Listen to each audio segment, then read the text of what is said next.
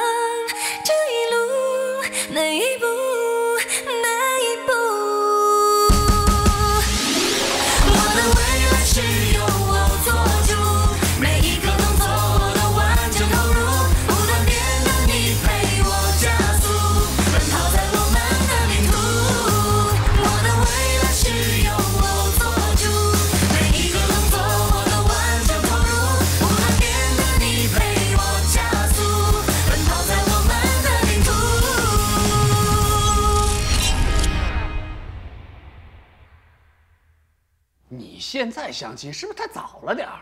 早什么？张伟和大力都一起过情人节了。自古表白多白表，我要重新开始。哎，都说失败是成功之母，我都失败这么多次了，怎么一点成功的迹象都没有？成功之母是谁我不知道，只要给我转账9块9，你就是成功之父。你很缺钱吗？孩子快要出生了，花销只会越来越大，趁现在赶紧多攒点钱。哎，有个美食节目在网红店采访，需要外形帅气、能说会道的顾客，我负责外形帅气，你负责能说会道，时薪200，去不去？这种好事不叫我。上次叫你，你光顾吃，一句词儿没记住。当托我没兴趣，我还要找大力同款呢。你以为大力是网红店，随手就能找到2家一样的？《三体》看过吗？男主逻辑凭空想象了一个梦中情人，结果倾全地球之力真的就找到了，太浪漫了。你自己都说了，倾全地球之力，难找才有找的意义嘛。这个相亲网站号称会员最多，匹配最精准，靠现代科技和大数据，我觉得不但能找到大力同款，运气好还能找到大力升级版呢。对女生的要求：聪明伶俐，声音好听，身材小巧，一头长发。长发飘飘有仙气，大力的短发太犀利。喜欢文学，热爱古风，能背诵《出师表》。我曾经梦到和大力一起背他祖先的名作，那场景浪漫到上头。性格热情，语速不能太快。大力平时说话冷冰冰的，像连珠炮，热情一点好聊天，说话慢点我能插得上嘴。腿要长，但不擅长跑步。每次给大力送花都要追他3条街，太费血。这么多要求，后台服务器该烧了。长发、热情、大长腿，我绝不合适哎。你和大力也就差了200篇论文吧？这下我的论文有第1手数据。完了，现在差201篇。让你去给我帮忙，结果你净添乱。你们约会去了？比约会还刺激。小区楼下不定期举办相亲活动，你知道吗？知道啊，本来是想给朝9晚5的小年轻一个交朋友的机会，结果小年轻朝5晚9没空去，现在又变成了大叔大婶给子女找对象的相亲角。胡老师接到居民反映说相亲角很吵，所以派张伟去做下工作。我正好在写相亲仪式变现的论文，就跟去做田野调查。谢谢啊！哎，不麻烦啊！哎，谢谢。哎，不麻烦啊！谢谢。呀，新鲜血液来了！哦呦，仪表堂堂啊！不是阿姨，你搞错了，我不是来相亲的，就是来看看的，对吧？懂的。哎，我女儿芳龄38，了解一下。38岁，结过婚吗？什么学历？月薪多少？问这干嘛？积累样本数据。哎，没结过婚，本科学历。我女儿是经纪人，月薪5万呐。肤白貌美，长发飘飘，为人直爽，性格幽默，而且优点可以绕地球2圈半。那为什么还找不到对象？被工作耽误了呀，忙呀。哎，我女儿什么都好，就是有点壮实。壮实，150。180。跟您比起来呢？跟她见一面，你不就知道了吗？当你女儿面猜她体重，我怕我不够壮实。女婿，你是做什么工作的？我是律师，谁是你女婿？律师好呀！啊，律师条件应该很不错的。你属什么？结过婚没有？什么学历？哎呀，阿姨他属牛，没结过婚，本科学历。属牛好啊，你女儿属猪，猪和牛好配哦。是，可是我有点看不出来她是哪一轮的牛啊？85的，73的，61的。你问这干嘛？帮我相亲啊？你真把来意挑明了，大家鸟兽散了，我上哪收集数据去？放心，我说的不是你，是我构建的虚拟人物模型，只是听起来和你很像。我头一次听到把炮灰说的这么高大上。哎，做律师收入应该挺好。不太稳定，有时候赚得到钱，有时候揭不开锅。那花钱大手大脚吧？可省了。有一次天热，他路过一台自动售货机，投了几枚硬币进去，选了最便宜的饮料。然后按了退款钮，退出来几枚冰镇硬币，贴在脸上说凉快多了。律师口才好啊，会哄人。那当然。最擅长土味情话。有一次猜拳，他忽然同时出了拳头和布，然后说：“你是我的全部。”小姑娘，你这么了解他，他是你哥？什么哥呀？你看这2个人长得这么像，就是啊，我们这明显是叔叔啊！啊，还是你侄女比较爽快，不像你，话说一半扭扭捏捏的啊。小姑娘，你相亲了？哎，老张儿子资料你考虑一下啊，本科学历，年薪12万，有房有车。哎，你什么学历？话总说一半怪我喽，一开头就被带跑偏，插不上话还扎心。就当是帮我写论文嘛，致谢词里我会提到你的。我要感谢所有为我论文做出贡献的人，一个属牛的律师，一个拿冰镇硬币消暑的抠门鬼，一个土味情话高手，还有看着我长大的叔叔。不过，他们都是同一个人。我发现大叔大婶提问很有水平，比如这个问题：你家小区停车费1个月多少钱？既问出了你有没有车，又问出了你有没有房，还能知道你家小区的物业水平。不管是相亲还是谈恋爱，都是为了找到灵魂伴侣。光问房子、车子有什么意思？自由恋爱讲浪漫，相亲更讲般配。物质指标有助于把一个人量化，方便比较。那是过去，现在年轻人相亲有理想、有追求，才不在乎车子、房子呢。对，头发长度和大腿长度也是重要的量化指标。相亲是为了让2个人结婚过一辈子，经济实力的般配很重要，这一点很难改变。诸葛老师，我要去搭讪一个设计师，有没有什么学术建议？坦诚就好了。美国心理学家阿瑟·艾伦在《人际亲密感的产生》实验里指出，只要坦诚地分享自己的方方面面，2个陌生人也很可能快速地喜欢上对方。但最终能不能走到最后，还要考虑情感以外的因素，比如经济实力。俗气，我还是坚信，只要3观一致，只谈风月不谈家事，更容易找到灵魂伴侣。著名科幻作品《3级的裸体》里就讲了一个灵魂伴侣的故事，是《三体》的逻辑。子乔哥，你怎么看？如果一个女生有一套豪宅，另一个女生有3辆豪车，这和我有什么关系？你们接着吵，我赚钱养家去。大力啊，我们也得想想办法了，不然一菲会批评我的。我也该出手了。窗帘款式都背出来了。我打算坦诚一点，找一架僚机。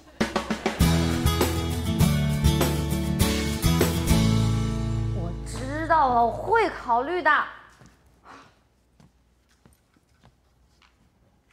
你在用小蛋糕拼迷宫？哎呀，公众号要更新，现在不都流行做傻事儿？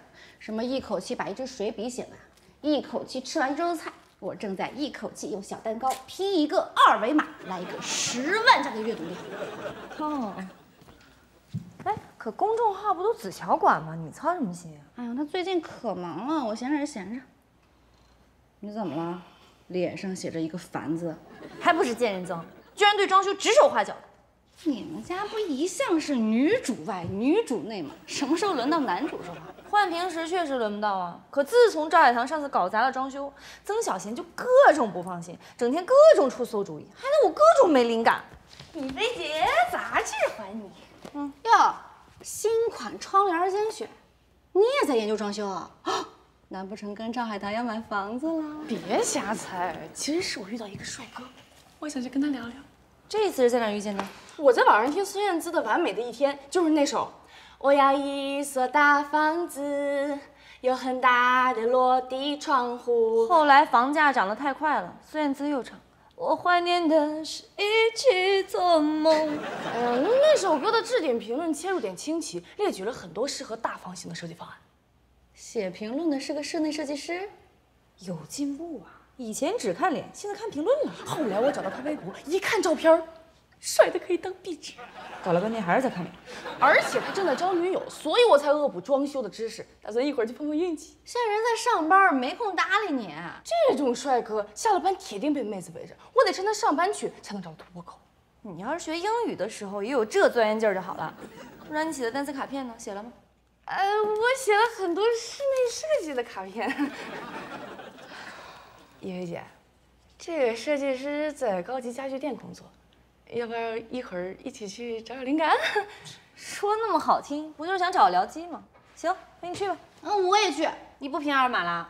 哎呀，看了一下，效果一般。这种傻事儿不是一般傻子能干出来的。我是说，不如拿着小蛋糕跟家具拍2张照片，写几篇关于小蛋糕高端洋气的文章得了。可你这肚子呢？没问题，医生说了，情况稳定，可以出门。已婚未孕加上已婚待产。我这僚机还真挺特别啊！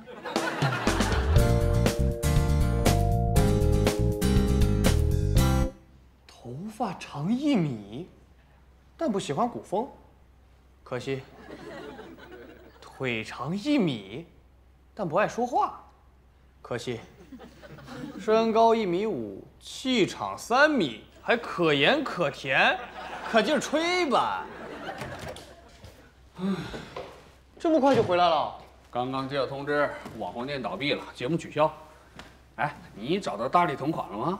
确认过眼神，都不是对的人。你的要求高，大数据匹配还花时间，要不趁这空档帮我个忙？当托我没兴趣。你先听我说完再决定嘛。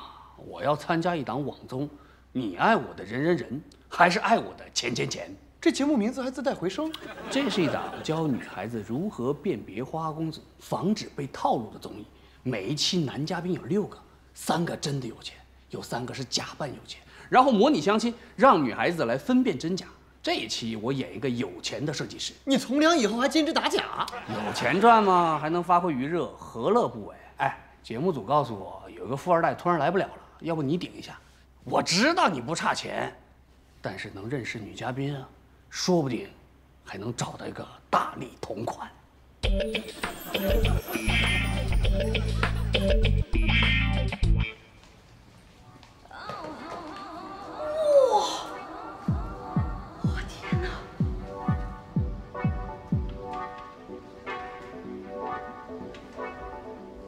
你看上这儿的设计师，品味有提升啊！看看这些高档货，拍出照片都不用 P 图。可这儿不让拍照。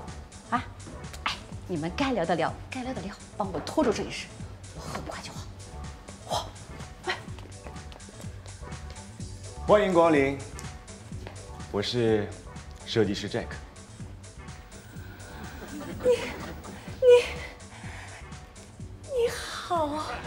是他吗？就是他。救命！紧张。需要给2位介绍一下吗？这沙发好漂亮。请问小姐怎么称呼？他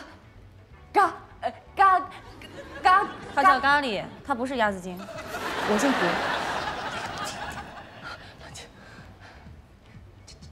Jack， 这个沙发应该是披萨风的吧？不，意大利风的。市面上常说的设计风格，主要是为了让消费者快速理解而总结出来的，水无定式。真正好的设计和人一样，千变万化，又以人为本。Jack， 我们来聊聊窗帘的不同样式吧。咖喱小姐做了很多功课啊，家里在装修。其实是我家的装修，今天来找找灵感。我主要负责软装整体方案设计。我们坐下来聊吧。咖喱小姐，我帮你倒点水。不要冰的。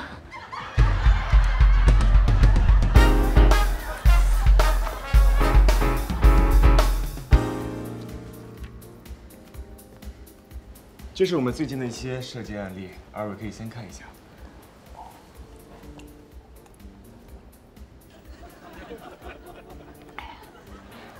要不要再来一杯？好了，不用了。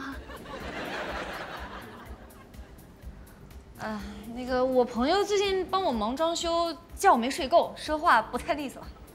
你家面积多大？装修到哪一步了？不太顺利，主要是房型比较清晰。我给你看一下。这不是挖掘机吗？最大的问题就是这条走廊。之前设计了好多方案都不理想。走廊是建立2个空间的通道，人走在不同风格的走廊上会产生不同的心情。善用走廊可以制造仪式感，如果能将劣势化为优势的话，走廊也可以成为你家的亮点。照你这么说，我还捡到宝了。想象你刚下班回到家很疲劳，看到长长的走廊上挂满了你和亲人朋友的温馨照片，再配上温暖的实木地板，还有暖色的照明，心情是不是立马就好了？也可以设计一条清冷的走廊，底色是白的，配上高色温的冷白光，墙砖和地板做一些抽象条纹，这样的走廊充满未来感，会让人对走廊尽头的客厅充满期待。方向有很多，你喜欢哪种？都行，随你。你不怕我随意发挥，设计出来不满意？你很专业，我有信心。其实我并没有什么信心，但老娘什么场面没见过，我就不信你能搞出比赵海棠更辣眼睛的设计来。其实我跟你说啊，看一下这个地方，我一直想加一个落地窗，你看有没有可能？完全有可能。你想加几个？我觉得至少2、3个吧。这走廊实在是太长了，又不通风，然后采光又不好。你来的正好，赶紧帮我拍2张照片。哎呀，江湖救急，我一看到这个就紧张，在线求解。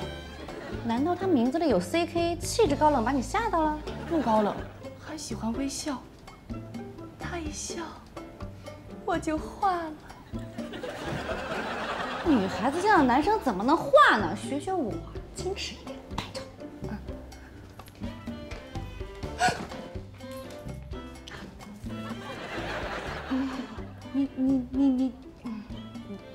你们聊完了？我给了胡小姐一些建议，她正在考虑。小姐，我们有专门为孕妇准备的休息区，还有好吃的小点心。不用了，我就喜欢坐在这个沙发上吃我自带的小蛋糕。你去忙吧，我会叫你啊。我看，拍的不错啦。如果想要喝饮料的话，你们在干嘛？哎呀，你看看现在的抱枕啊，很多都有黑心棉，缺斤短两。你看，哦，这个抱枕就很良心了呢，差不多比手机重1倍呢。手机150克，这个抱枕就用了好多棉花。你很喜欢这个抱枕？他喜欢。我想买。想听你介绍一下。我们的家居和配件都是从全球采购的，这款产自意大利，很受欢迎。那就买一个嘛。跟他做成绩单生意，他一高兴，说不定你们就聊上了。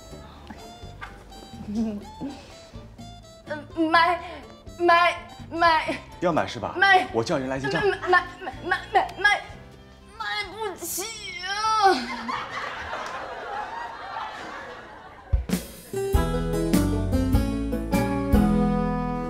我明明是最有钱的男嘉宾，居然没人信。谁让你不停念酸诗呢？问世间情为何物？相爱相杀，就像蓝精灵和格格巫。赵秀，你怎么不拿方天画戟开瓶盖呢？大力说的要坦诚嘛，凭什么女嘉宾都觉得你是真的有钱人？这节目就是要提醒所有人，不要被外表迷惑了双眼。哎，真相揭晓之后，不是有几个女嘉宾来撩你吗？有一个长得挺像大力的。他连《出师表》都不会背，亏我还给他起了个头。哦，你真是凭实力单身。这样的男生你们会考虑吗？大力，你又在做田野调查？张伟呢？他出去处理案子了。我并没有案子要处理，我只是不想再被灵魂拷问一次，逃避可耻，但有用啊。谁来了？哟，新鲜血液呀，仪表堂堂。那我女儿芳龄38，是个经纪人，肤白貌美，长发飘飘，为人直爽，谈吐幽默，优点加起来可以让地球3圈半。就是人有点壮实，考虑一下。直爽，人有点壮实的女经纪人，我怎么突然想到个女魔头啊？阿姨，如果有一个男生长得很帅，重情重义，但早年混迹江湖，耽搁了大好年华，到了适婚年纪，手里没房没车，你们会考虑吗？没房没车啊，我女儿有呀，关键是人要好。你说的就是他？我不是来相亲的。大力干嘛爆我黑料啊？大力在写论文，他说的不是你，是一个虚拟模型。还有一个男生，性格清高，平时喜欢舞文弄墨，是个富二代，长得还挺有特色的，像土拨鼠，你们会考虑吗？报应来得太快，就像走的顺风。土拨鼠不要紧的，安全。舞文弄墨虽然没出息，总比吃喝嫖赌强。这富二代太现实了，婚前要签协议，婚后还要看脸色。一入豪门深似海，从此父母是路人啊！我没有这么现实。我的意思是，现在很多富二代都喜欢谈理想、聊三观。哎呦，那更要命！我女儿可耽误不起。时间不早了，我要回去给我女儿做饭了。助理，我们走。别走啊！那我们谈现实的，一起背《出师表》啊！我早说了，像你这样的，在相亲市场一定是烫手山芋。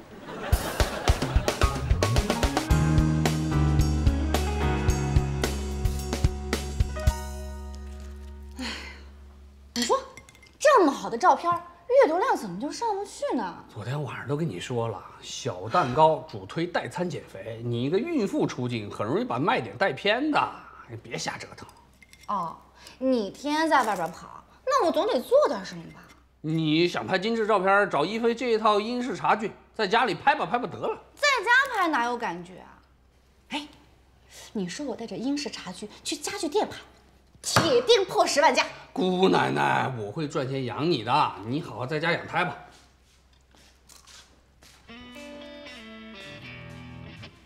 这不是人狠话不多的咖喱酱吗？出手就是8000块的烤店儿，你的信用卡还好吧？别埋汰我了，充了8000块，Jack 连个微信号都不愿意给我。再充点呗，说不定充满1万就可以解锁微信号。再充我就吃土了。哎，你不是假扮过设计师吗？能不能教教我怎么和设计师聊天？你一见他说话就结巴，教你聊天有用吗？我那是看见他微笑才结巴。下次我就这样，舌头就利索了。别硬刚装修知识，你打再多小抄也骗不了老法师的，还不如聊点爱好呢。可我不知道 Jack 有什么兴趣爱好啊。那就聊运动，是人都爱运动。运动，吃算吗？就是要逼我出大招。反正不是什么好话。你没有喜欢的运动，就编一个。别人不会穿帮吗？诀窍在于把两个本来就真实存在但是没有关系的运动混搭起来，虚构来自生活，高于生活。比如马上彩弹射击，就是在马上玩彩弹枪，你要一边控制马的方向和速度，一边瞄准射击，打中马得2分，打中人得5分，爆头10分。如果近战的时候拍中对方马屁股，得100分。为什么？哎呀，他瞎扯的，别被他带进去。哎，我去卖东西了，你好在家待着啊，乖。预备走。怎么了？曾老师又给你添堵了？这个把设计草图发给我了，很赞，就是价格太贵了。有多贵啊？别问，我怕吓到你早产。我打算再去趟家具店，跟他磨一下价钱。我也去和他磨一下兴趣爱好。带上我就偷偷摸摸、默默磨几张照片。魏小姐，你怎么也结巴了？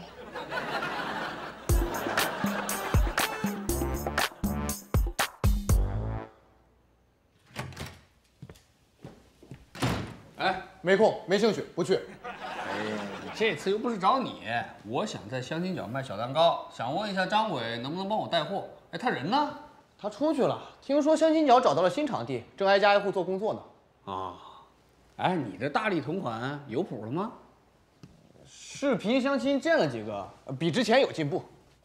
找到会背出师表的了。有一个姑娘是图书馆管理员，她会背出师表，但她在安静的环境里待习惯了，嫌我吵，没谈拢。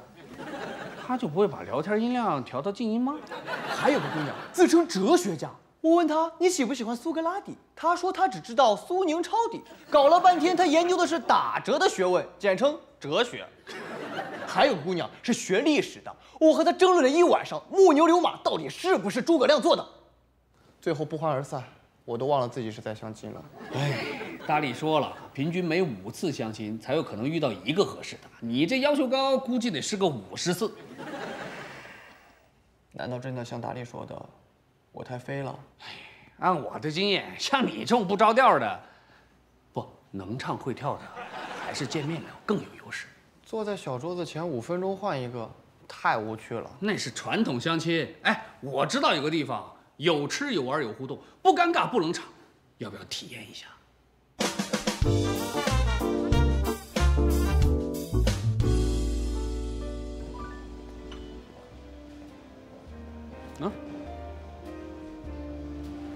搭积木、弹钢琴、画画，还有人在泡茶。这是相亲的地方？这是这里的特色。和相亲对象一起玩游戏，要比单纯聊天能够更快速地了解对方。你怎么知道这地方？赵先生您好，欢迎来到真爱优恋空间，我是您的专属红娘一姐。你们认识？小布先生是我们的顾问，教我们男女沟通的技巧，还有如何辨别不靠谱的男顾客。赵先生，经过多次数据匹配，结合您的反馈，我们终于为您找到了那个完全符合你要求的人。他叫 Rose， 刚毕业，在一家出版社工作，现在是一个古风社团的团长。这样的女孩也来相亲？她看书多，和她聊得来的男生很少，再加上身边男同事不多，所以她想通过相亲找到她的 Mr. Right。你看，他来了。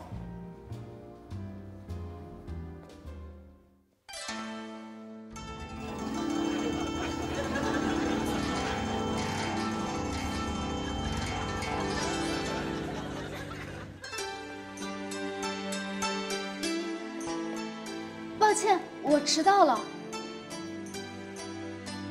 大力！大力是谁？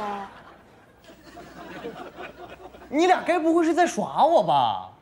要确认他是不是大力，很简单。这位姑娘，请听题：三角形、圆形、菱形、梯形约了出去玩，三角形放了鸽子，这个情形叫什么？啊？全等三角形。有个姓铁的男子一直不长头发，请问他得了什么病？老铁没毛病，奶茶不加冰，加什么能够变成冻奶茶？加钱。你看这么简单的逻辑题你都做得出来，他满脸问号，肯定不是大力。诸葛大力，你考试不及格。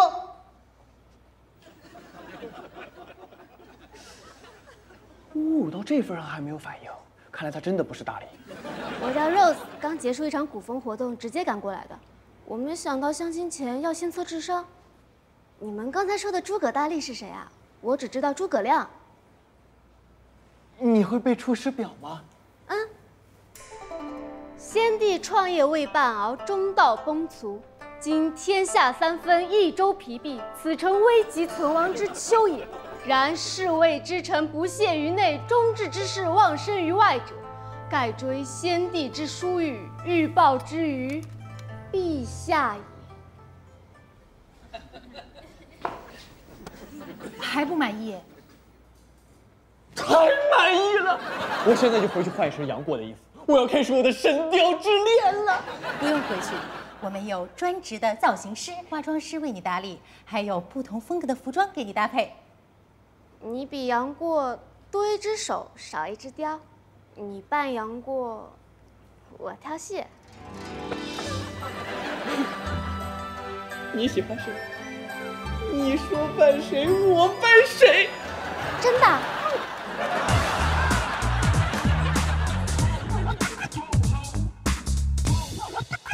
加油，咖喱！你一定能和 Jack 聊上天的。加油，美嘉，你一定可以拍到完美的照片的。这玩意儿不是我的吗？不重要，梅菲姐，你也要加油。加油不行的话，就加钱吧。来，快去拍照片哦。哎，胡小姐、嘎小姐，欢迎。嗨 ，Jack。我在这儿。果然不结巴了。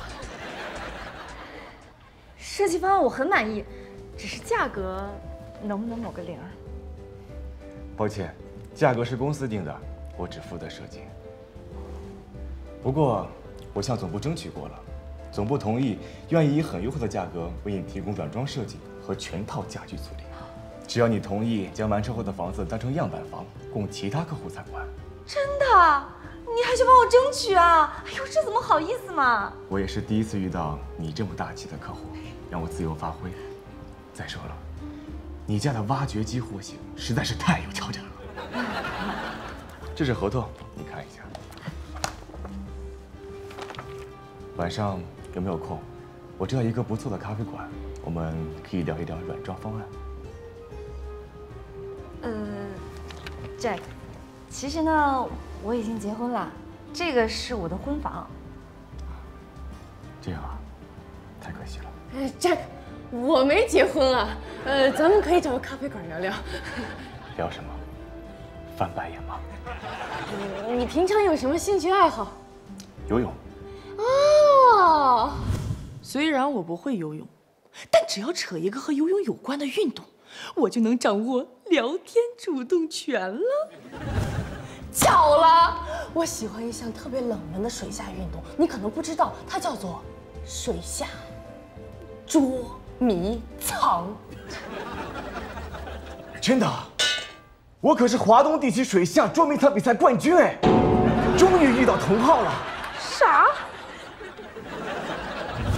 居然真有这种比赛！老天啊，能不能倒带让我换一个？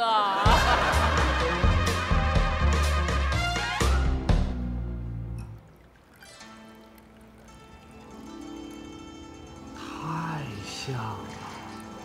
哎，我能拍张照片给我朋友看看吗？抱歉，小布老师，涉及别人隐私不能拍照。啊，你们这系统真厉害呀！长得一模一样的都能找到，巧合罢了。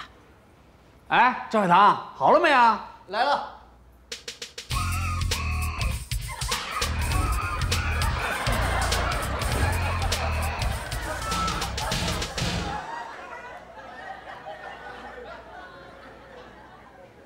怎么样？我天，我终于明白了，这龙皇三太子不是被打死的。是被活活吓死的，不好吗？那我再去换一套。哎，行啊，你再换一套也就这样，赶紧，别人等着呢，去吧。好。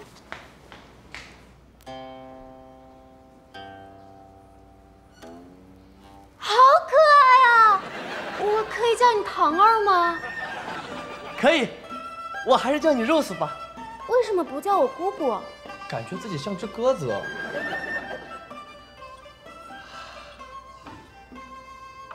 好茶，金庸先生说过，水温雅，人微雅。古今幽情一杯茶。你也喜欢金庸？嗯。哎，我看你资料，你最喜欢的卡通片是《樱桃小丸子》。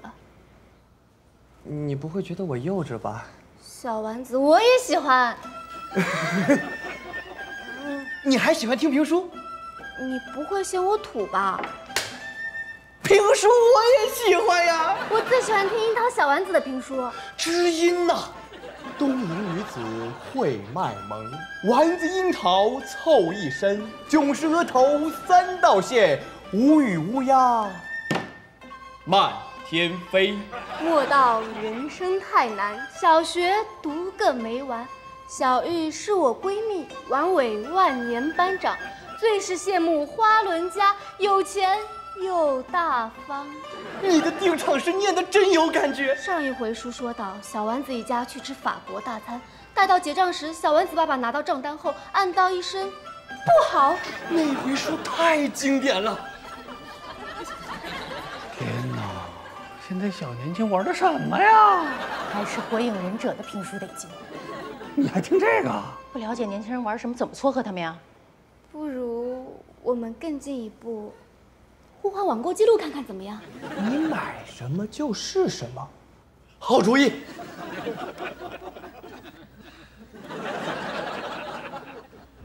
哎，你为什么买紫色内裤？俗话说，紫定能赢，考试的时候穿。你爱吃紫薯汤圆？写小说最讲究自圆其说。你为什么还买紫色砖头？因为自强不息。轮到我问了，你为什么买了陈晓的灯牌？你是陈晓的粉丝？我最喜欢他演的杨过了。他演的一般般，还是古天乐比较经典。可是陈晓帅啊，古天乐太黑了。人在江湖走南闯北，黑点更合理。武林至尊、神仙侠侣，帅一点更重要。还是古天乐比较经典。陈晓好，古天乐，陈晓哥哥多帅啊！古天乐，我最喜欢陈晓了。喜欢的明星不一样，也犯不着生气嘛。你们不是都喜欢文学吗？品品茶，聊聊琴棋书画，怎么样？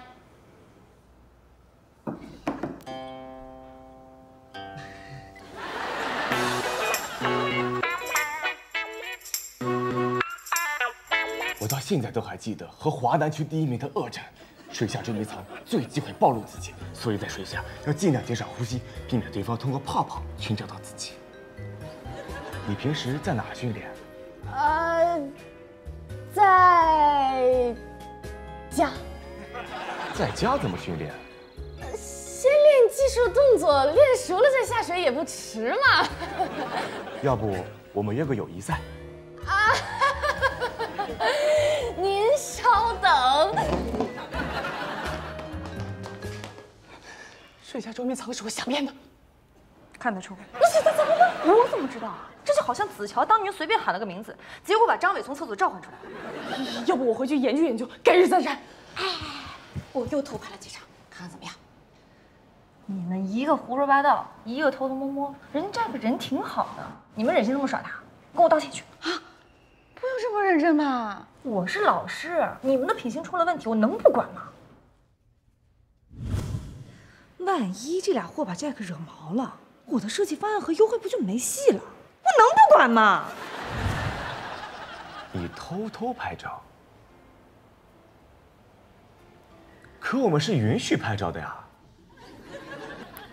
那个标志，那个的意思是不要开闪光灯，强光会加速家具表面的涂料老化。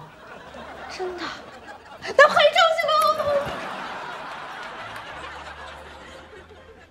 你不喜欢水下捉迷藏？抱歉，我只是想和你多聊两句。太遗憾了，以后有机会再聊吧，石培。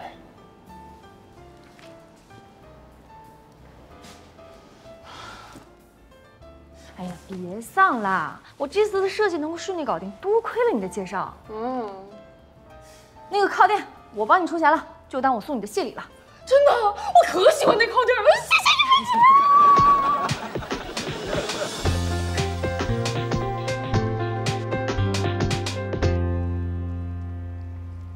谭二，抱歉，刚才激动了。没关系，我们还是有很多共同点的，比如我们都能背《出师表》，都喜欢诸葛亮。我只是擅长背古文，其实我更喜欢司马懿。你居然喜欢阴谋家？司马懿只是比较低调，成天在实干，怎么能叫阴谋家？诸葛亮总想着攘除奸凶，西复汉室，可最后肃清万里，总其八荒的是司马懿家。算了，我们还是有其他共同点的。你喜欢拉美文学，对吧？嗯，不如我们同时说出最喜欢的作家。马尔克斯。不妙，怎么了？略萨以前打过马尔克斯，他们俩是死对头。我们还是聊日本文学吧。不如我们同时说出最喜欢的作品。人间失格。要死！又怎么了？雪国是川端康成写的，人间失格是太宰治写的，这俩人有仇，因为川端康成、太宰治没有拿到芥川奖。那聊诗歌吧，我最喜欢李白，你呢？王维。不会这么背吧？诗仙李白和诗佛王维俩人同年出生，又同在长安做官，可俩人老死不相往来，这得有多大的仇啊！你怎么什么都懂啊？你以为红娘那么好当的？不什么都得要知道吗？要不然怎么撮合别人呢？至少我们都喜欢同一个武侠小说作家金庸先生。我最喜欢《神雕侠侣》，我更喜欢《鹿鼎记》。《鹿鼎记》不能算是典型的武侠小说，这才是老爷子的至高杰作呀！它都不能算是典型的武侠小说， 《鹿鼎记》肯定比《神雕侠侣》好看呀！你有没有看过？你没有看过书吗？我怎么没有？我有办法。我觉得《鹿鼎记》肯定比《神雕侠侣》好看。二位，文无第一，武无第二，较真儿伤感情，不如我们一起搭乐高吧，携手把你们梦想中的家打造出来。帮我拿下那个蓝色拱门。好，谢谢。搭积木有用吗？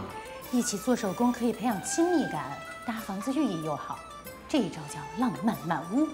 我一般遇见话不投机的都用这一招，效果特别好。谭儿，为什么客厅摆这么大的电视？多做几个橱柜放东西不好吗？哦，亲朋好友来的时候，大家围着大屏幕，多开心！屏幕小了，客厅的人情味就少了。为什么厨房是开放式的？客厅有没有人情味不好说，但肯定有油烟味儿。餐饮行业这么发达，以后没必要在家里做饭，厨房只是象征性的。那怎么行？为君洗手做羹汤，美酒佳肴才配得上才子佳人。做饭2小时，吃饭5分钟。再说了，吃完谁洗碗啊？谁洗碗不重要，但我希望洗碗的时候，另一半能在旁边逗我开心，对我说一句辛苦你了。洗碗雇个阿姨不就行了？省下来的时间可以做更有意义的事情。做家务能增进感情，培养2个人的默契，可有意义了。我念诗给你听，你穿汉服给我看，一样可以增进感情。这样吧，以后我们多请几个阿姨，这些杂事就交给他们，阿姨都归你管，是不是很有女主人的感觉？可我觉得最好的家庭模式是女人管理男人，男人管理其他一切。谁说的？金庸先生，《射雕英雄传》里大家都听郭靖的，郭靖听黄蓉的；《倚天屠龙记》里大家都听张无忌的，张无忌听赵敏的；《笑傲江湖》里大家都听令狐冲的，令狐冲听任盈盈的。《神雕侠侣》里杨过就没有听小龙女的，所以他被砍了一只手，还是个独行侠。你读金庸就读出这些歪理啊？1000个读者有1000个哈姆雷特，每个人对大师都有自己的解读。那也不能瞎读啊！你到底读的是《九阳真经》还是《九阳豆浆机说明书》啊？你本来还想请你一起参加股份活动的，现在算了。谁稀罕？我本来还想把新写的小说献给你呢，现在我决定收回。这招用得好是浪漫满屋，用得不好是不得好死。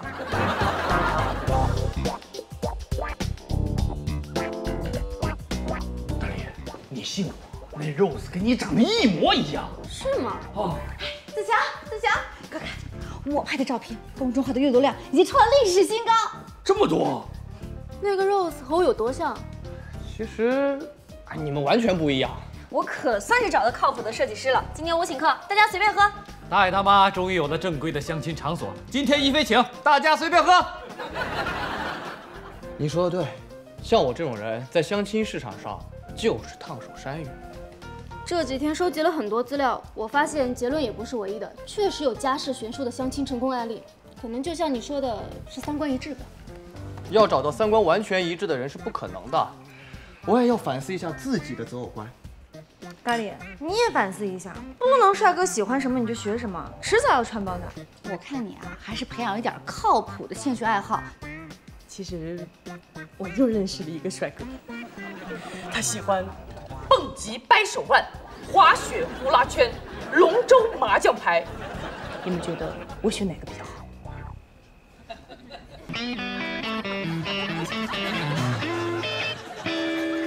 清晨的阳光照在你发梢，依然觉得美好。时光太奇妙，突然间安静，变得不爱吵闹。跟着咖啡香，熟悉的味道，穿过大雨街角，望着城市喧嚣，往来的人潮，转身将你的伞寻找，而你总是站在来时的地方，让我一回头就看到，对我灿烂一笑，天气就变好，也有勇气再重新奔跑。你说繁华世界纷纷扰扰，遇见我最好，我的心情像一只猫，自然是心了，念着你一觉，习惯你怀抱，幸福简单明了。没听时光流走，静静悄悄偷换了容貌，从没丢掉最初心跳，我们都知道，双手更加牢，眼神更闪耀，爱你永远不老。眼中的真谛，如青春年少，我们